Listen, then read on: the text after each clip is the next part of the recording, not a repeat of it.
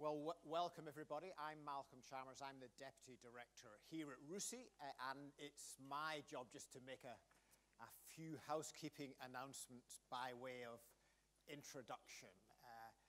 First of all, there is no fire alarm scheduled, so if it does sound, then it's for real. And in that case, please follow RUSI staff out of the building in an orderly and calm fashion. Second, could you please turn your mobile phones to silent if they are on? Thank you, Jonathan. That would be much appreciated. And thirdly, the whole session is on RUSI rules, which means the introductory remarks from Gill and Sir John will be on the record and will indeed be streamed on the RUSI website. But the Q&A will be off the record and off camera. And I'm particularly pleased we've got a pretty full house here today, given the weather. I was reminded of the beast from the east in thinking about this event. And perhaps it teaches us some lessons. It's chilly and big. It's maybe quite menacing, but it may not be entirely up to the write-up we got 2 or 3 days ago in terms of the extent to which it's exaggerated. I hope this session will help us to answer many of the questions people have got about Russia today by putting those questions in a broader historical perspective. Are there basic features about how Russia views the world which are continuous and can be traced back for decades, or how far are some of the things we're seeing today more specific and contingent to this period? Can we explain Russian behavior through geographical or cultural or ideological factors, or is it more about personality and tactics? The big debate today about whether Putin is essentially in a long tradition of a long-term strategy, or whether what's happened today is more tactical and operational. But as I'm sure Sir John and indeed Jill will explain, this session is not primarily about analysing the events of today or yesterday or even the last couple of months. It's rather putting those events in a broader context and a very deep understanding both of them have of Russia's place in the world. Sir John, of course, now a senior partner in Morgan Stanley, a vice chair of RUSI, and a whole range of other engagements, continues to place him at the heart of discussions about current UK policy, and he's able to do that from an expert point of view because of a long period of experience at the heart of Whitehall and a whole range of issues, including this issue, but also I think usefully a couple of periods of field work, if you like, field experience in Moscow, both during the Cold War and immediately afterwards, which gives him a particular locus, I think, for commenting on those issues. And then Jill, of course, a long and distinguished career as an historian of British foreign policy, laterally as official historian in the FCO. And I note from her biography that she's in the process of completing a book on the Zinoviev letter.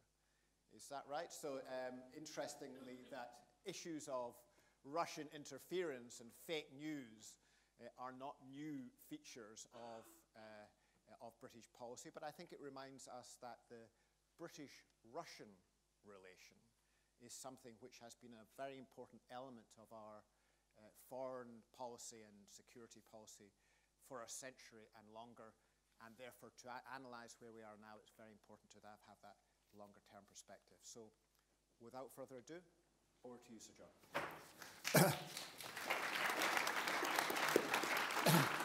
Right, well, thank you very much, Malcolm. Just one slight detail.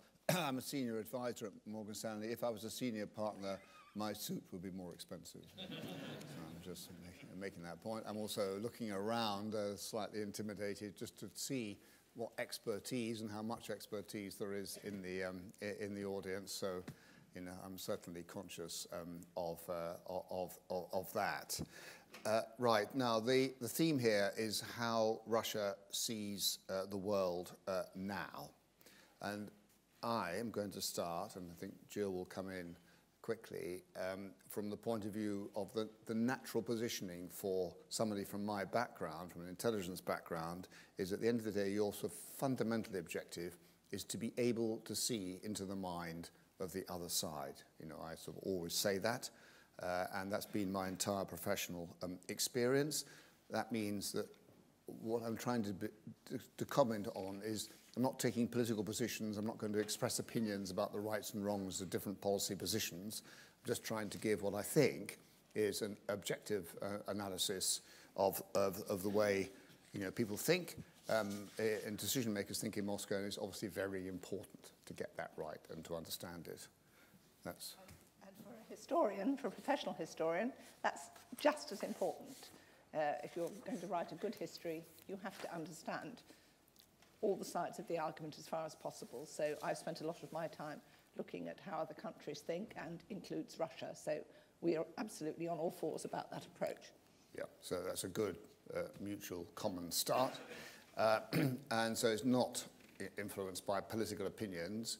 But of course, certainly in my case, it's influenced by my own sort of personal and professional experience. And I'll just very quickly list that, or some points there, because I need to just give the context, because we're talking a lot about context here. So in my own case, slightly embarrassing, in fact, to say how far back my experience of this issue goes.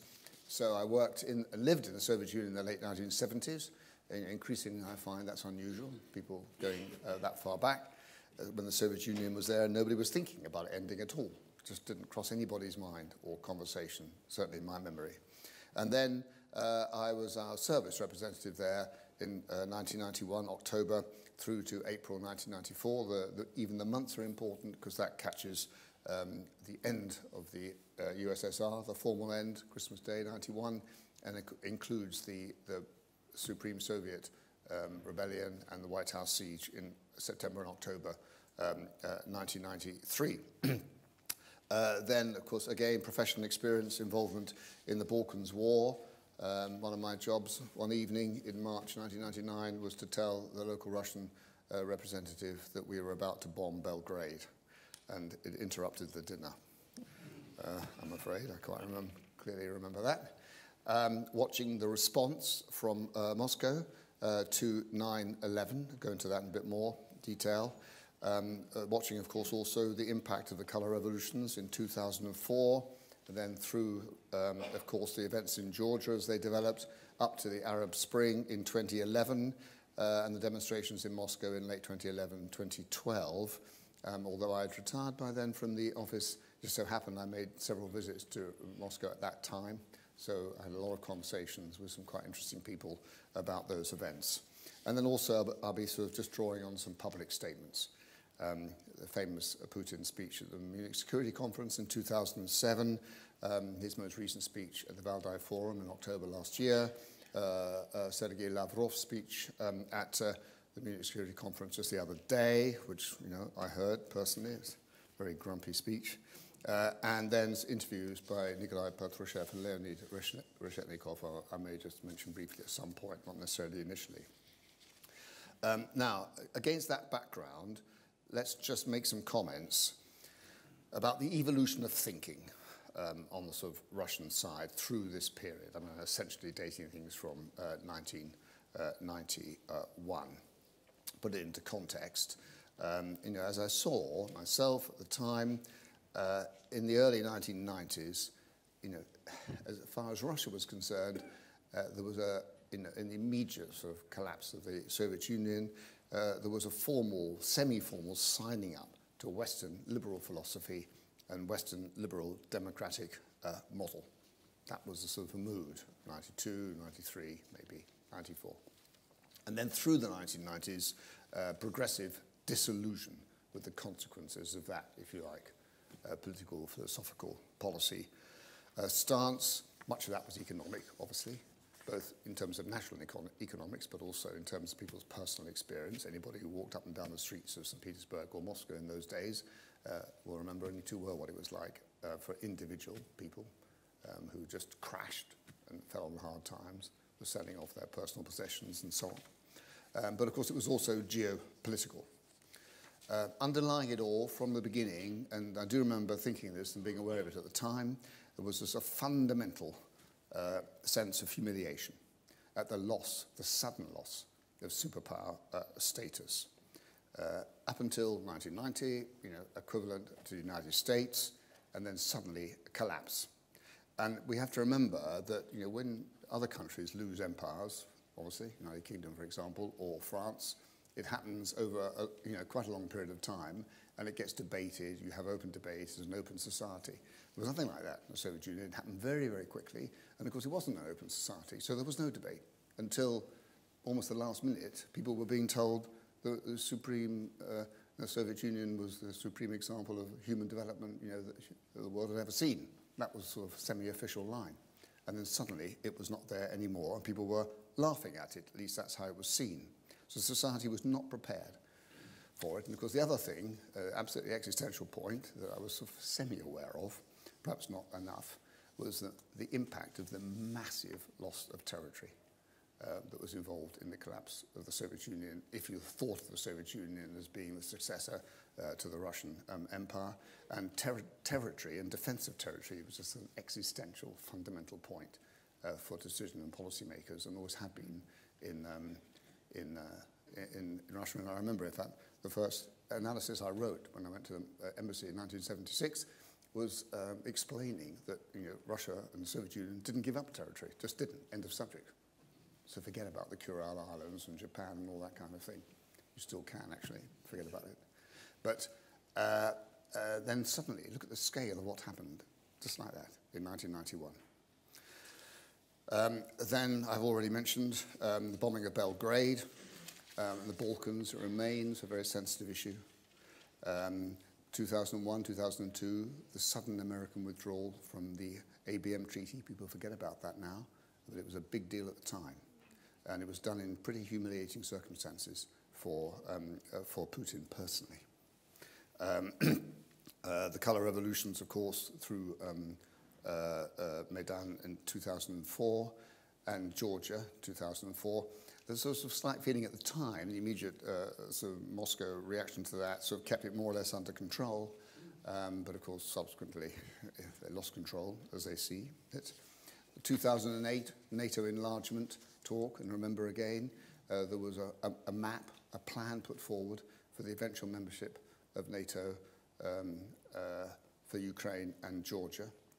And I think I can honestly say at the time that I was overheard referring to that as completely crazy, but nobody took any notice at the time. That was the policy position that we had. Then, of course, in 2011, the Arab Springs, hostile, immediate reaction from Moscow was defensive and insecure about the Arab Springs. They were a form of colour revolutions. There was particular anger about what happened in Libya. Oddly, almost more, although this wouldn't seem logical, than there was about Iraq. And Putin even now talks about it in the way he does, but at the time he talked about it very ferociously. And of course, that's the foundation for the Russian policy in Syria today, completely relevant. Support for Assad. I don't think our policymakers, maybe even now, quite understand how solid that support is. And then finally, in 2011, we had the demonstrations. End of 2011, 2012, when Putin was preparing to run for his third term. And the way the State Department reacted to that, and the statements from the State Department particularly, but also Secretary of State, created the impression, certainly in the minds in the Kremlin, that this was direct interference in Russia's internal affairs by the the United States. That now tends to be seen as a turning point in sort of Russian positioning and Russian thinking. And of course, people interpret what's happened in the 2016 US presidential elections, in that context. But it follows from what I've just been saying that I would be more inclined to remind people of the way these feelings have been building up from an initial period, in Putin's terms, even after the dissolution of the 1990s, to try to really have a good and constructive relationship with the US in particular. And then dissolution sort of creeping in and, of course, receiving its first big public expression at Munich in 2007. To finalize here, underlying sort of feelings, if you like, and grievances here that I would pick out. There's a fundamental feeling that the West, and particularly the US, applies double standards. So we're all in favor of encouraging Kosovo to split away from Serbia, but absolutely against Crimea splitting away from Ukraine. And in a confused way, in his most recent Valdai Forum speech, he also made a comparison between Catalonia and Crimea, although I've not entirely sort of been able to understand that. As an inconsistency in statements and policy making, so commitments made at the end of the Cold War not to expand NATO, as that is perceived in any way, in any case, and of course NATO expansion, which is an absolutely fundamental point, comes up time and time again. As I think Sergei Lavrov recently said, contrary to the promises made to us in the 1990s, as documents from the US National Archives have recently confirmed, again, NATO continues this eastward expansion. So references back to promises that were made in the 1990s. Everybody believes that, even though it's actually quite difficult to document the promises. I'm not quite sure what was in the National Archives. Interference, election and electoral and political interference is hypocritical to criticise them for that, because we've been doing it all the time. Certainly since the 1990s, that's where probably the collapse of the Soviet Union came from. The contribution from Russia, generally, and the USSR not being recognised. And this was also a feature of the latest Valdai Forum speech, where we sort of didn't recognise the contribution of the Soviet Union towards the end of the Cold War, and we just then unilaterally declared ourselves as victors in the Cold War. If you want to make people really annoyed in Moscow, talk about being a victor, the West being victor in the Cold War. But also Putin came up with a statement at Valdai that we didn't really recognise and acknowledge that the great beneficiaries of the Russian Revolution in 1917 were actually, it was the West, Western society. And we didn't recognise the contribution the Russian Revolution made to our benefit and our development. I've said, final point, after 2012, maybe there's a tendency to exaggerate the significance of that as a turning point, but there is no doubt that since then, things have become much more assertive, and policy making become much more assertive. Up until February 2014, quite a lot of that was to do with taking advantage of what was perceived to be a hesitant US policy and strategic position. As Russian friend said, they have no strategy. All the president does is stand up and preaches. And so you could take advantage of that, and you can see that in a number of things that happened. But then, of course, we had Kiev on the 21st of March 2014, which is clearly a critical turning point. I'll stop there. Jill. We decided this was a good place to swap over, because what Sir John's been talking about has essentially been the evolution of thinking, but to some extent a great deal of continuity. And he's been talking since 1991 predominantly, and I'm going to talk about predominantly between 1917 and 1991. But really, the continuities are very strong throughout. Now, there were two big provisos here. One is that there is no, by saying that, I do not in any sense mean that this is a continuing Cold War, which is a term that is difficult these days, I think. I don't mean that at all. I don't mean that things haven't changed, because they have changed. But there are certainly strong continuities, and in particular in the way that Russia has seen its interlocutors, particularly in the West, ever since the Bolshevik Revolution. So I'm just going to do a very quick whistle-stop tour between 1917 and 1991 to look at some of those continuities, which really, I think, underline some of the points that Sir John's already made. Obviously, whatever Putin may have recently said about 1917, the West was, generally speaking, absolutely dismayed by the Bolshevik Revolution, not least, of course, because it meant that the Bolsheviks pulled out of the First World War. But between 1917 and 24, I would reckon there's a kind of a readjustment on both sides.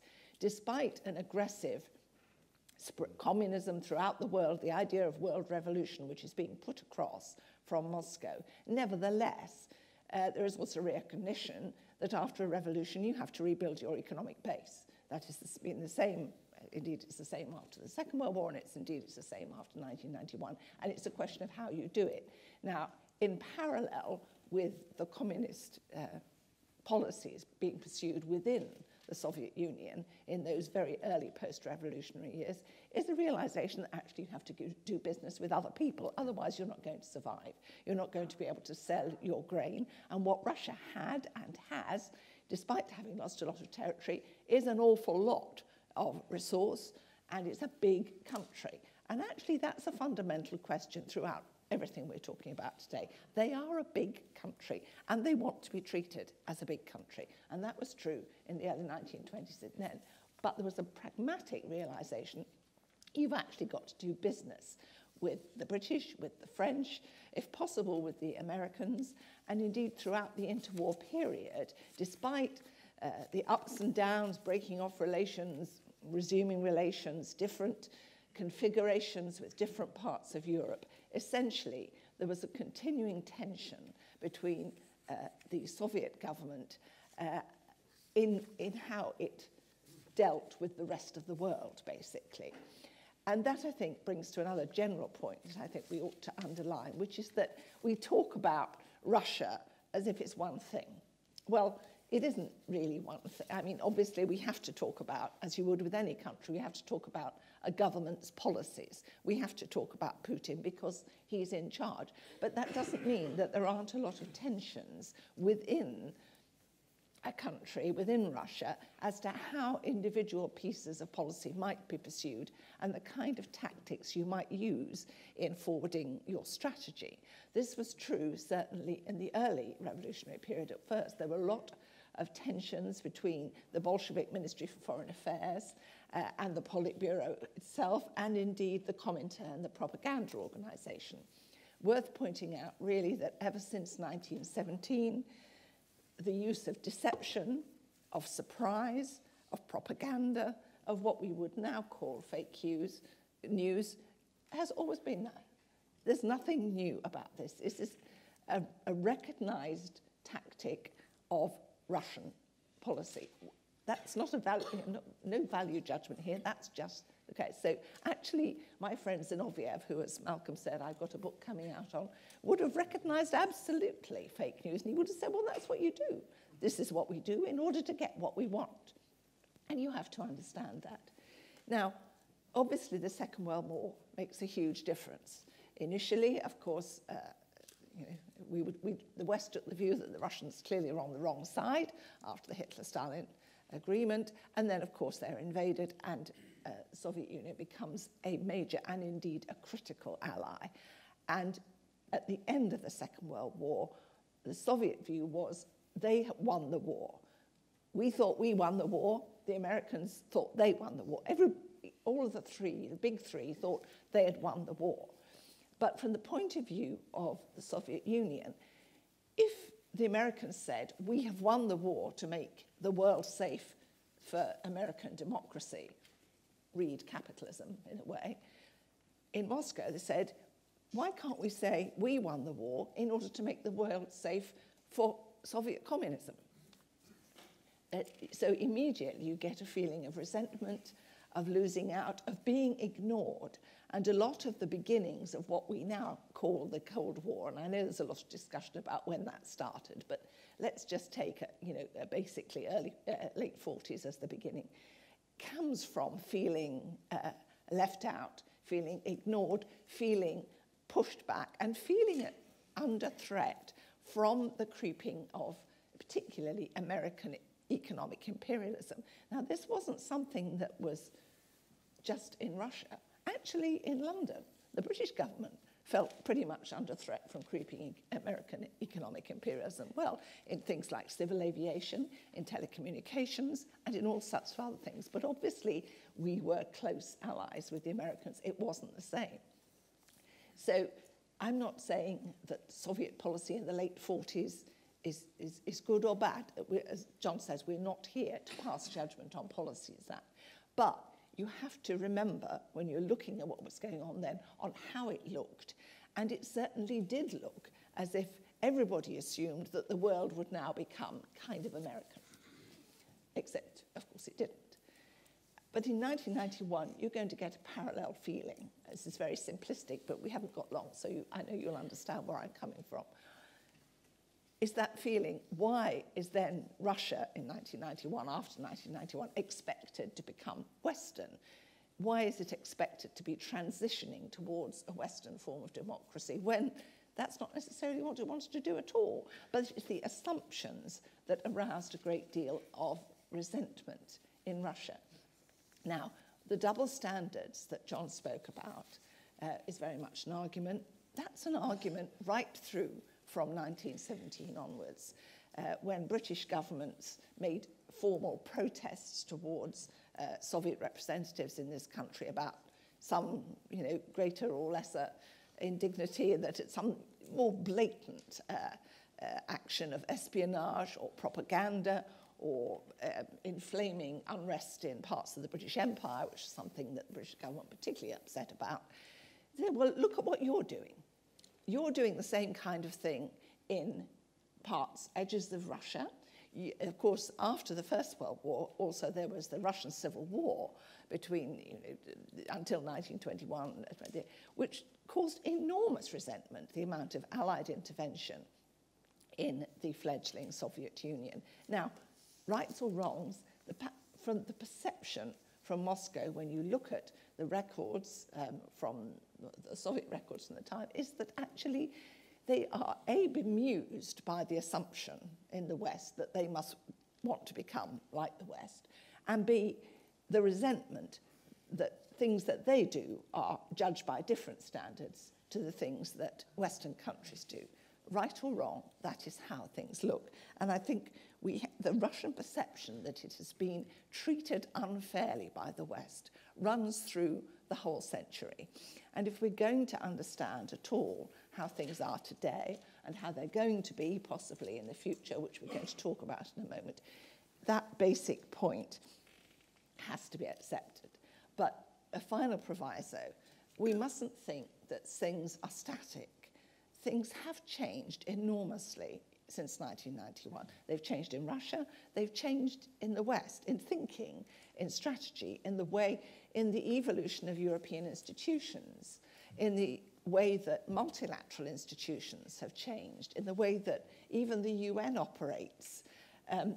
Different changes, obviously John's talked about a lot of these, unrest and so on, but there's a tendency to think that the Russians are kind of stuck in the past where everybody else is moving forward.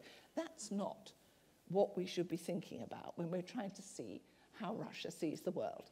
I'm going to stop there, and we're going to talk about some of the points that have been raised. Right, well, thank you very much. Now, I'm just going to open up in a second for questions. But I'll just pick up a couple of points from that and then maybe highlight the areas of possible questions, although we are supposed to discuss a bit, aren't we, as well? Yeah. So let's just spend 5 minutes. Well, I'll interrupt you if I feel I need to, John. Okay, well, the first one I'd just like to make is to support what you're saying about the use of the term Cold War. That just carries so many implications. And as a reversion to the past, that I really feel quite strongly, actually, that we should avoid doing it. The second thing is just a sort of factual thing. I picked up Leonid Reshetnikov, who is quite an outspoken sort of guy, but is director of the Russian Institute of Strategic Studies, former SVR Lieutenant General. He made the point recently in, I think, an interview, Argumenti Facti, that in the Second World War, the United States lost 300,000 casualties, and the Soviet Union lost 27 million. So if America won the war, well, okay, but let's just remember that sort of fact, and that's obviously lots and lots of people know that fact. I think what comes out maybe of what we're both saying is that either implicitly or explicitly we're talking about, of course, the attitude towards the West, but increasingly, as I read it in recent years, that has meant the United States, focus on the United States. And one of the questions I'd quite like to discuss here really is when you read some very critical comments about United States policy, and I mean quite certainly some of them you can describe as conspiracy theorizing. To what extent do people, serious policymakers and decision makers, really believe that?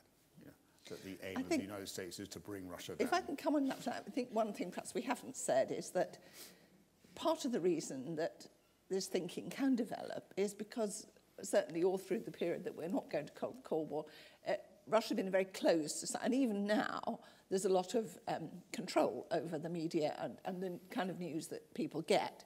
Yep. So that's a situation in which conspiracy theories can always flourish. The other thing I think that I didn't mention, and I think we ought to mention, is the question of China. Yes. And looking towards the East, because that, of course, is a major change in more recent...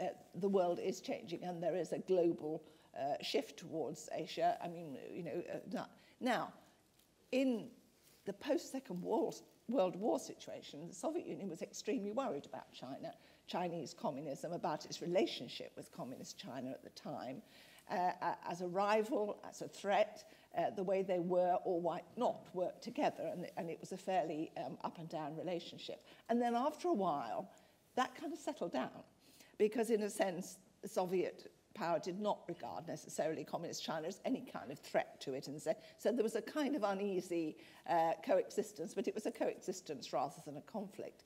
And now I think the element of economic threat, of kind of military rivalry, of power rivalry is rising again. Would you agree with that, John? Well, I'm not sure. I find this a particularly difficult area. I remember, from when I was there in the early 90s, the sort of consciousness and awareness of sort of Chinese economic power, of course, and population power was already building up. Remember, the population of the Far East, down near Vostok, was then 10 million in Russia, and across the border there were hundreds of millions of people living. So obviously there's a sense of vulnerability. And the population of the Far East now is 8 million, which of course plays into the demographic issue. So there is a sort of fundamental thing there. But how much time really seems to be spent in policymaking in Moscow on policy towards China is not very clear. This goes back to the point about the US. There seems to be this huge focus now and for the future on the relationship with the US, and somehow it's much less clear what the way forward with China seems. Do you think that's because my feeling. The American policy seems much less predictable than it used to be? Well, maybe, but it was building up when American policy was more predictable. Obviously, things are complicated now because things have worked out differently from probably what had been expected. But there's also an awareness that unpredictability in US policy, and there is a certain amount, offers opportunities too.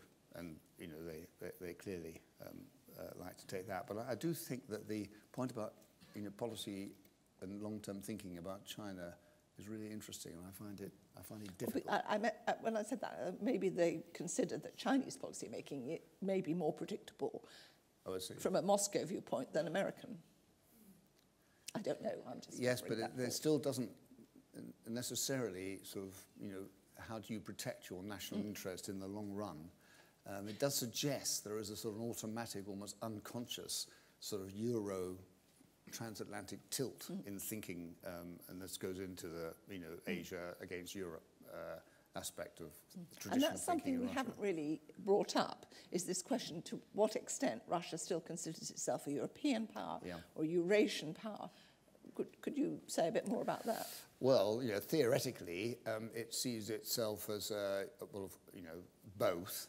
But certainly Eurasia, is the big concept, and the Eurasian Economic Union is a major policy statement. In fact, Lavrov spoke about that in Munich last week and highlighted the importance of that, and President Putin has talked about it consistently ever since he came back to power in 2012 and 2011. In effect, it was one of the first things he did, was raise that issue. But when you look at actual behaviour, the focus seems to be on, well, the US, as I've said particularly, but also the EU. That is also increasingly clear when you look back on what's happened around Ukraine and in the Caucasus and so on. Worries about the soft power exercised by the EU is clearly there as well. And that people in Brussels perhaps took rather a long time to understand that. I mean, the other thing, I think, which we haven't talked about much, is the idea of the exercise of Russian power further afield in other parts of the world. And again, going back to the historical side, certainly particularly in the 60s, for example, when there was quite a lot of Soviet activity in different parts of the world, in the Middle East, in Africa, and so on. And that was regarded, apart from economic interests, as a counterweight to what was regarded as American powers. That, again, Russia is a great power, Russia is a sovereign power, Russia has the right to throw its weight around just as much as the Americans.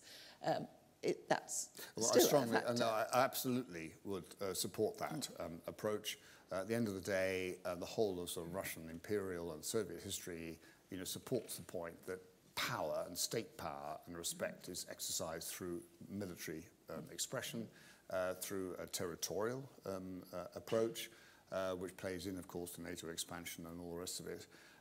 And of course, also that carries an area of risk quite clearly, because military power expression can, as we've just been seeing the last few days, quickly translate itself into talk about nuclear weaponry, short-range nuclear weaponry, and low risk, if you can call it that, nuclear weaponry, and so on.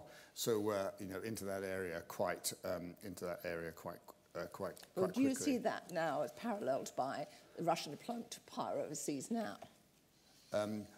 Well, I think the expression and statements about Russian power, particularly across the Middle East, there are many ways in which you can explain it.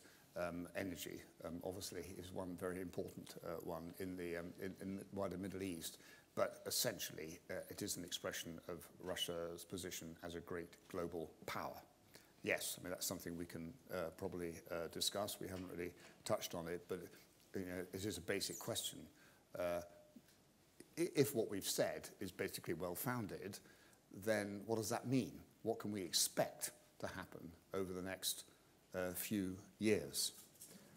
That's one big question in my mind. The other big question in my mind is that so far, President Putin has been pretty successful, really, and has built up his reputation big time as a global strategist and tactician. But what are the vulnerabilities in this position? And perhaps we can discuss that too, but that's maybe something we should ask questions about. I think we should have some questions, yes. Okay, all right, good. Right, yep, Malcolm.